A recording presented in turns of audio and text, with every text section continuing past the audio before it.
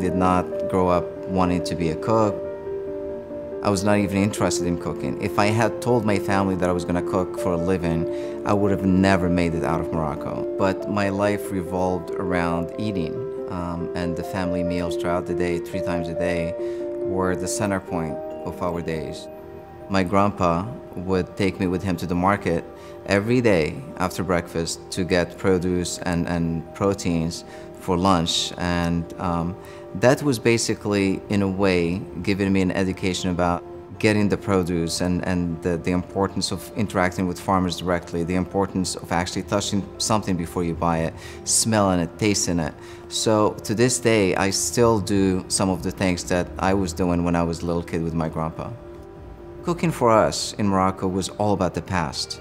We are so happy when we take a little bite of something and it reminds us of a moment in the past. That is the epitome of happiness for us when it comes to food. So when I decided to make the products, I had to seek a great partner that would let me and help me develop products that will have the integrity that I needed to make sure that people, when they cook Moroccan food at home, they have what they need in a very sincere and accurate way. And Williams-Sonoma was the partner that I had, and I found so much confidence in them in developing this product, and we worked really hard throughout the year to make sure that these products are, you know, tasting the way they're supposed to be tasting.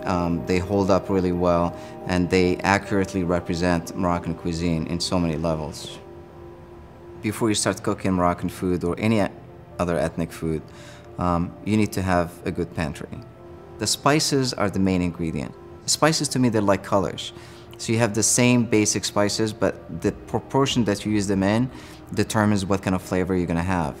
And you can use the same spices with the same ingredient, but in different proportions, and get completely different results.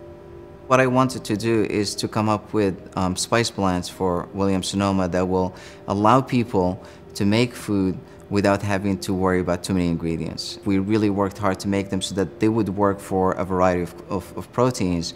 And we also, you know, we were mindful of the fact that you could also use them for vegetables. Harissa is basically the Moroccan sriracha. I mean, plain and simple. It goes on everything.